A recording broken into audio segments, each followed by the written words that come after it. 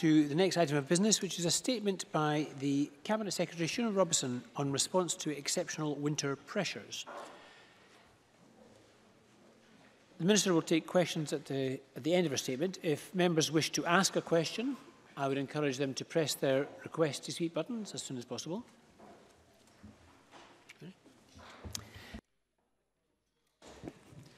I call on Siobhan Robertson.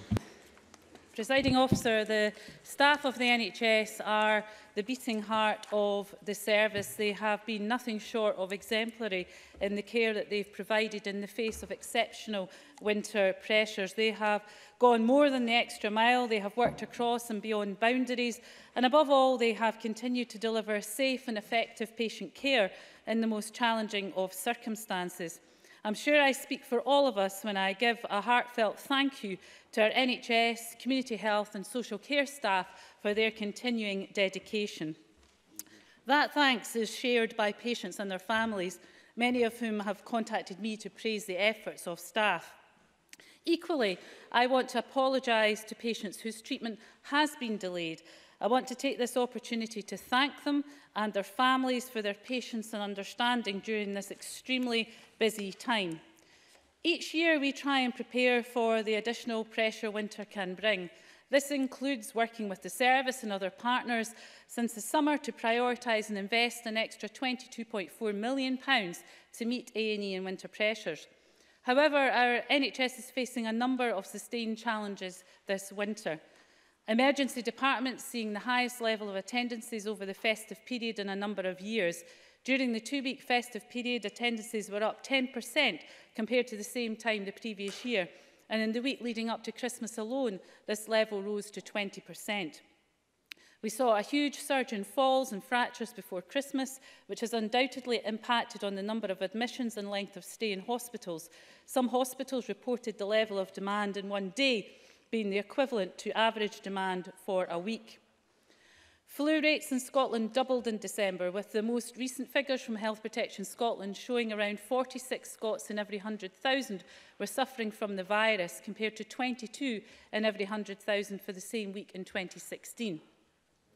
Over the festive period, there were over 73,000 calls to the Scottish Ambulance Service between the 15th of December and the 2nd of January. Indeed, overnight on Hogmanay, the ambulance service saw its control centres take almost 40% more calls compared to the same time last year.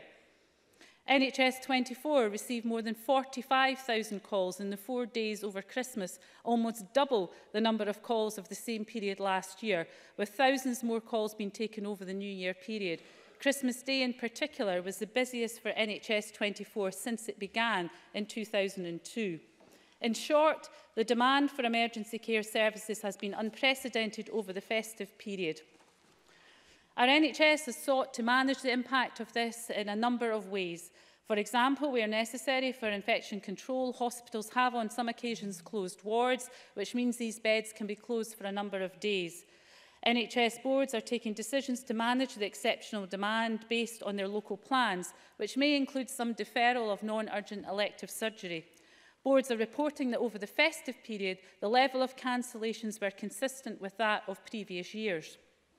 It's important to say that, unlike in England, there is no blanket cancellation of non-urgent elective procedures planned.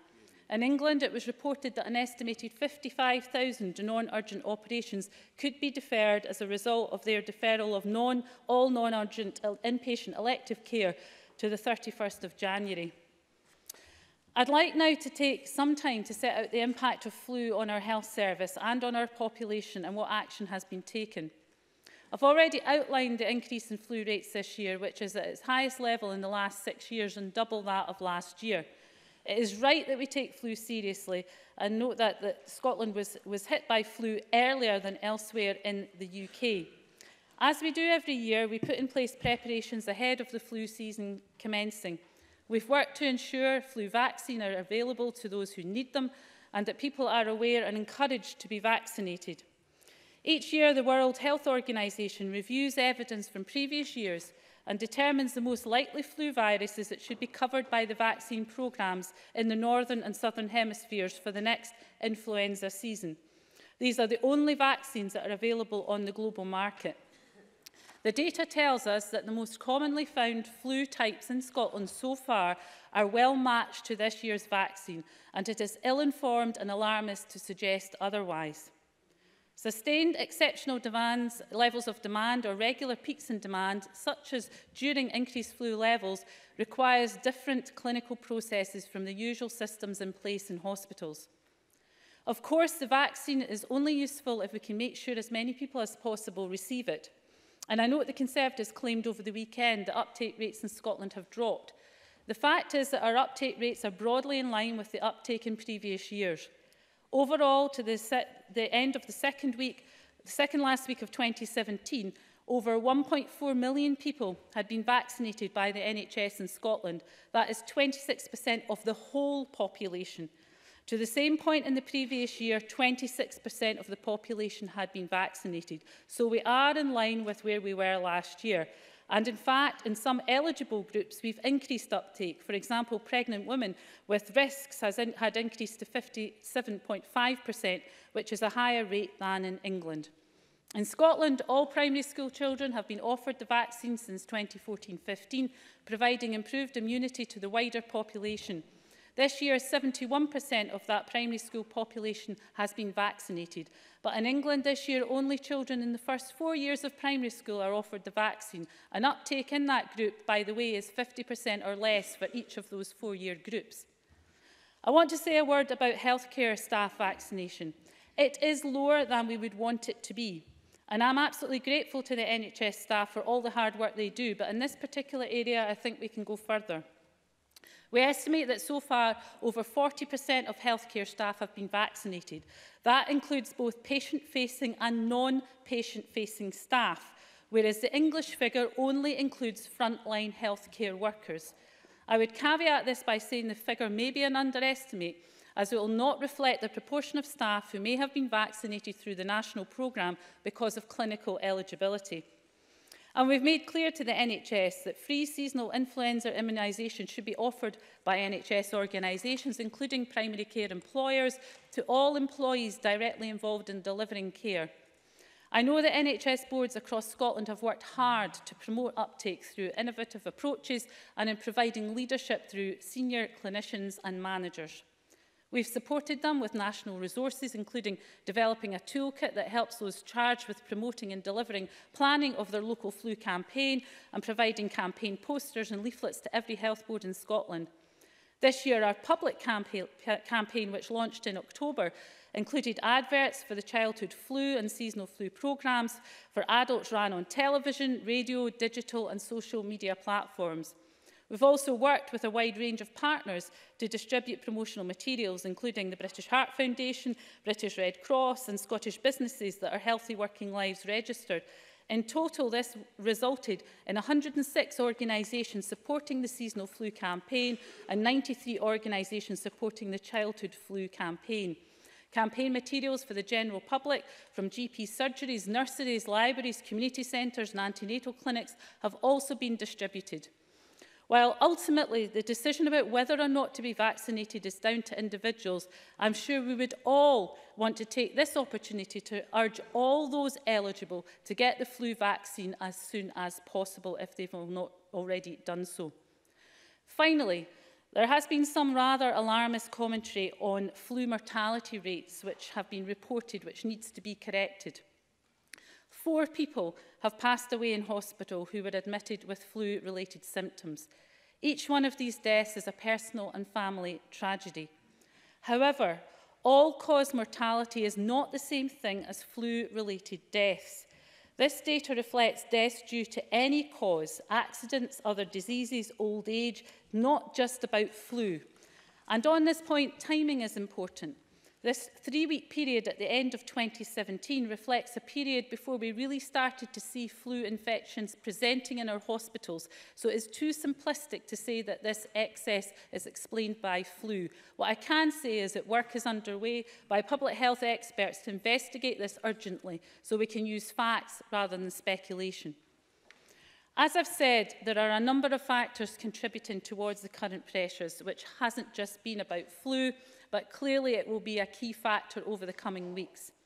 Usually the winter flu season has an 8 to 10 week duration, so it's too early to say what the end season picture will be, but we must view the current and emerging data in the right context. We must also allow space for our health service to continue to treat our sick patients with flu-like illnesses or other conditions and to allow them to recover from what has been and still is a very challenging time.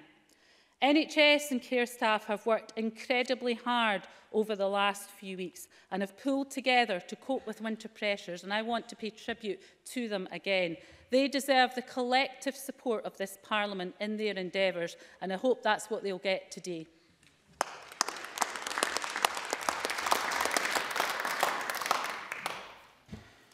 Thank you. A number of members wish to ask questions, starting with Miles Briggs. Thank you, Presiding Officer. And can I start by thanking the Cabinet Secretary for advance copy of her ministerial statement? And can I also associate these benches with what she has said today? All of us in this chamber have been able to see over the past few weeks the tremendous work which those who work in our health service have actually provided to our constituents and our families, and we all pay tribute to them and their dedication.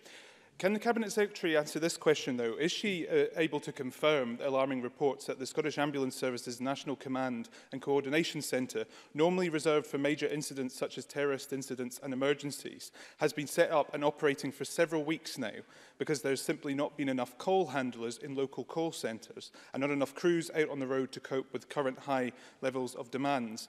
And can she actually tell Parliament what extra support she'll be providing hard-pressed ambulance staff, paramedics and call centre operators? Cabinet Secretary. Well, can I thank Miles Briggs for his comments about the staff. It's really important that the messages we send out are in support of our hard-working staff. Because they have pulled together in a way that has been absolutely astonishing. So it is upon each and every one of us in the comments that we make to get behind our staff in those efforts. Miles Briggs talks about the Scottish Ambulance Service. The Scottish Ambulance Service has escalation procedures that kick in when they're under pressure. So if you look at the 40% rise in calls in Hogmanay, what the senior management team then will do is to escalate procedures to make sure that the command and control processes reflect that level of demand. And of course, we would expect them to do nothing less than that when faced with those demands on the service. Of course, we support the Scottish Ambulance Service and all of the other parts of the system in responding to that. I, on a daily basis, get updates of what the service is looking like, including the Scottish Ambulance Service, and we keep very, very close to monitoring that. What I would say is the Scottish Ambulance Service has done a tremendous job in responding to this unprecedented level of demand, and I would want to put on record my particular thanks to them. Anas Sarwar. Presiding Officer, we all give our heartfelt thanks to all our amazing NHS staff who go above and beyond all year round, but particularly at Christmas. To be clear, any failures in our NHS is despite their fantastic efforts, not because of them. But this is not just a winter issue. They have been left overworked, undervalued and under-resourced all year round, and this is now amplified in winter. Yesterday, the First Minister and the Health Secretary issued an apology for winter failures. But every month, cancer patients don't get their treatment on time. Every month, children are denied mental health support. And every month, patients are waiting too long.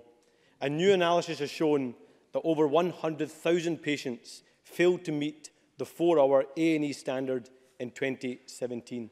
So it is not just one apology in winter that is needed from the First Minister and the Health Secretary, but over 100,000 apologies needed all year round.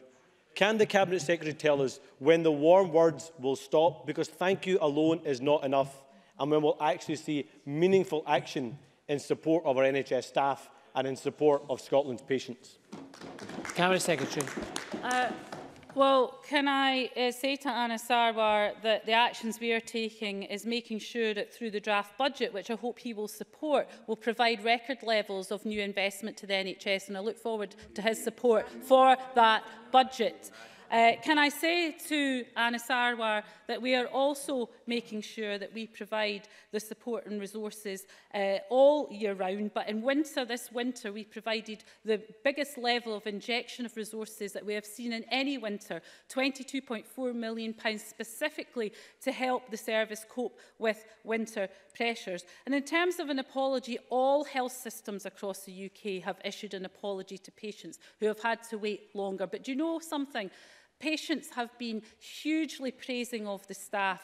The public have been very understanding that in the face of winter pressures, an unprecedented level of flu, double the rate of last year, they understand the pressures that are upon our system, even if Anna Sarwar does not. And a final word on A&E. Scotland's A&E departments have been the best performing over 2.5 years.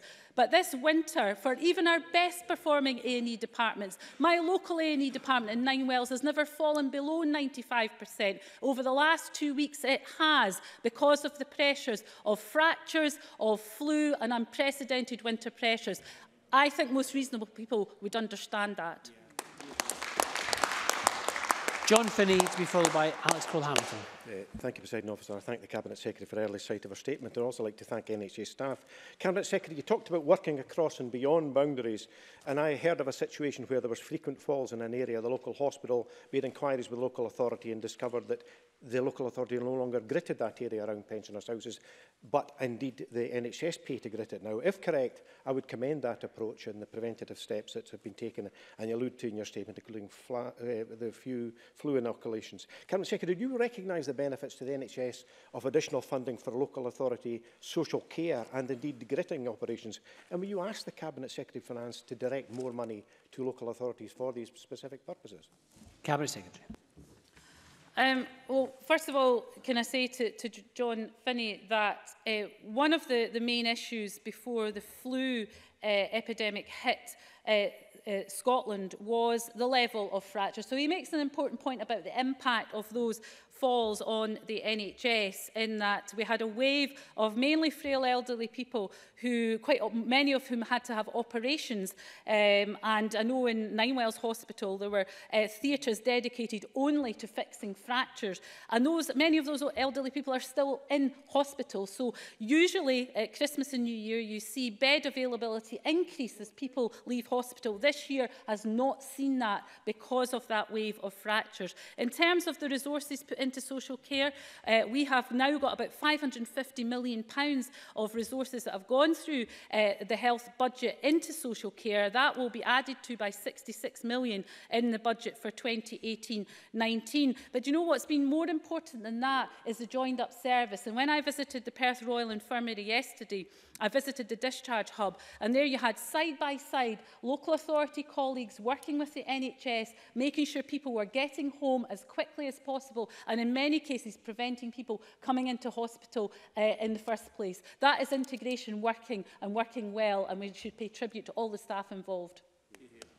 Alex Cole-Hamilton, to be followed by Jenny Gilruth.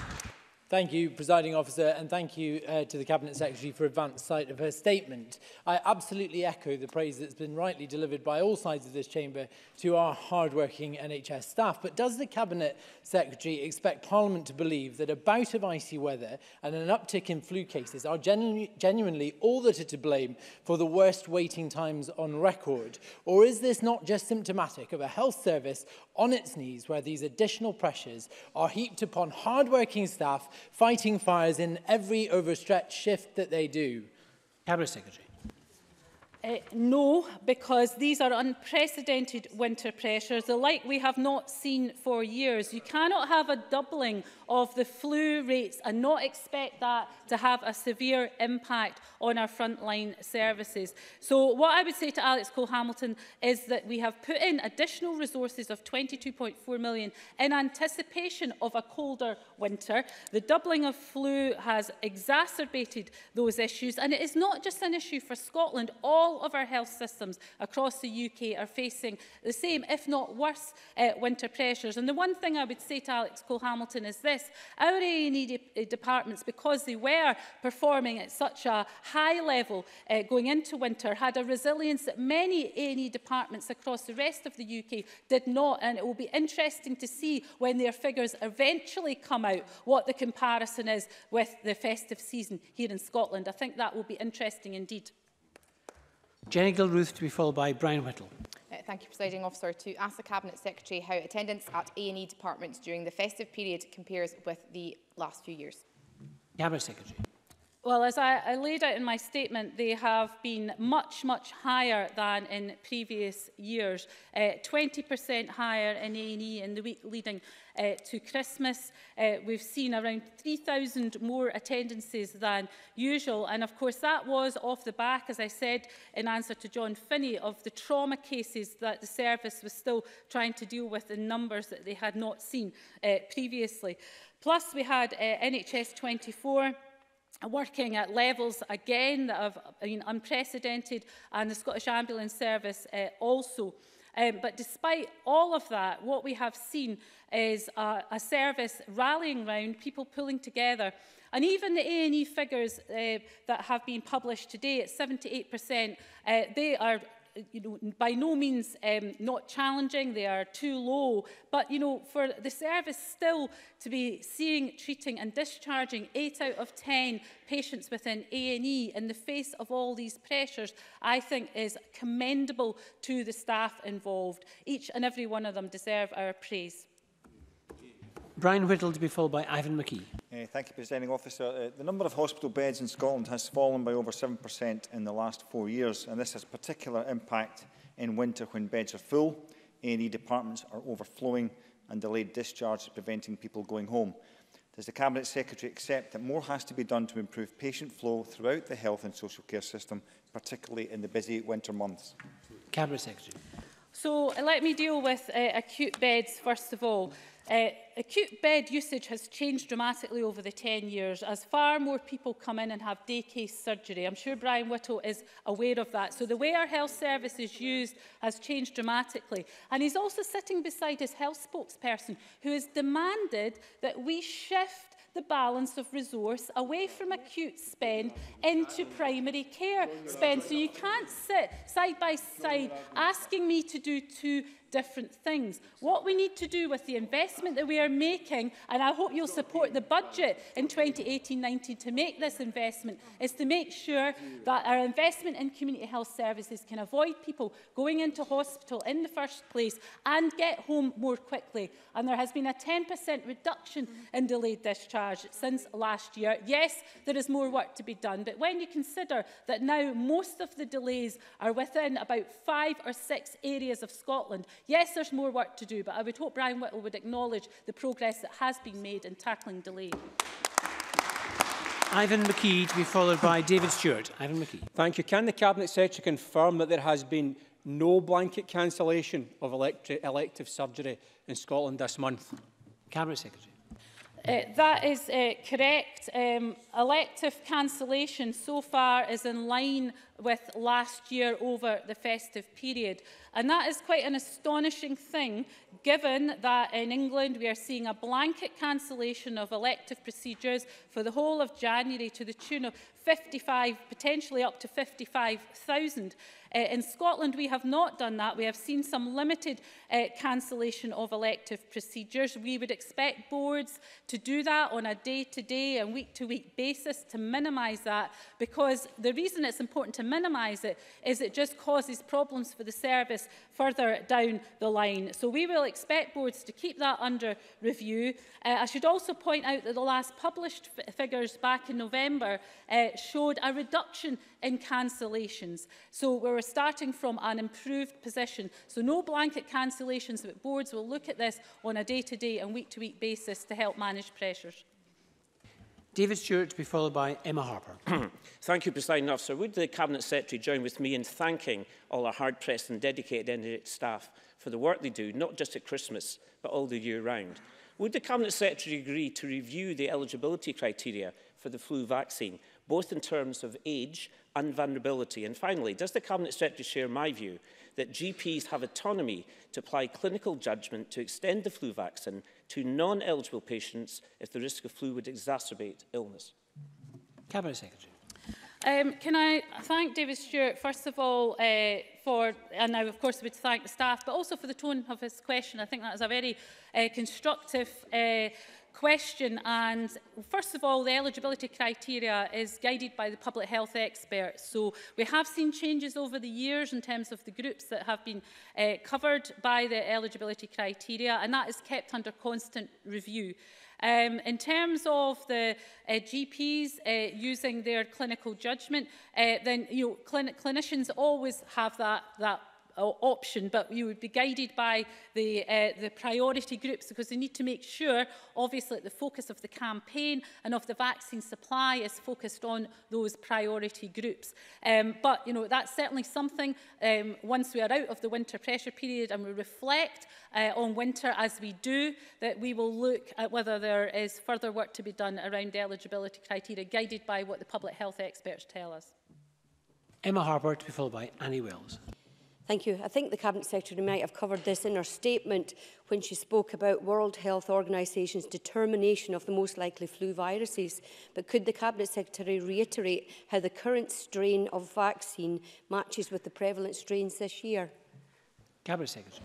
Yes, the vaccine is a good match for the strains, the current dominant strains that are in circulation. And that's a very important message, because to say otherwise, I think, risks undermining the confidence that people have in going to be vaccinated. So it's very important that all of us use the opportunity here and outside to encourage everybody who are in those priority groups to go and get vaccinated. It is never too late, and it is a good defence against flu. And we know that particularly if you're someone who is under 65 with an underlying health condition, that the impact of flu can be very severe indeed. So it's very, very important. I think also I would say to Emma Harper that one of the issues perhaps that we need to address is that because of the relatively mild winters and low rates of flu that we've seen in previous years, perhaps people have forgotten how difficult and severe flu can be. I think this winter is a reminder of that, and I suspect that what we'll see over the next few weeks is a rise in that vaccination rate as people realise how important getting the vaccination is to their health. Annie Wells, to be followed by Ash Denham. Thank you, Presiding Officer. Figures today have revealed that over the Christmas period, A&E waiting times reached an all-time low. Between Christmas and New Year, 21.6% of patients across Scotland were forced to wait beyond the target of 4 hours, and in one health board, this figure was a shocking 42.7%, NHS Forth Valley. In that single week, 272 people had to wait longer than 12 hours, as compared with just 2 in the same period last year. What action will the Scottish Government take to restore confidence in our emergency departments? Cabinet Secretary.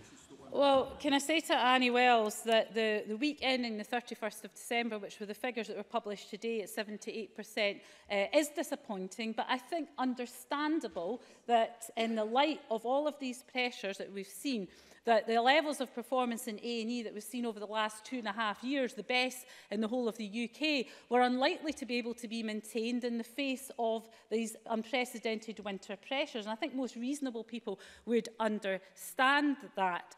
What's important now is that we're focused on helping those A&E departments recover. And the fact that despite all of those pressures, still nearly 8 out of 10 patients were seen, treated and discharged within the 4 hours is actually quite a remarkable thing in the pressure, in the light of all these winter pressures. And I would just gently point out to Annie Wells this.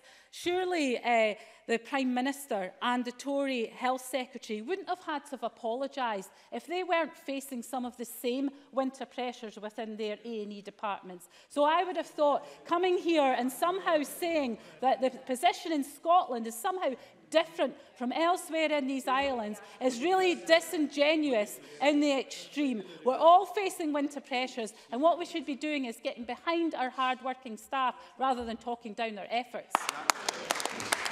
Ash Denham to be followed by Monica Lennon. Ash Denham. Can the Cabinet Secretary advise what alternative services are open to people who are concerned that they may have flu-like symptoms short of going to A&E? Are there more appropriate services to try first, for instance?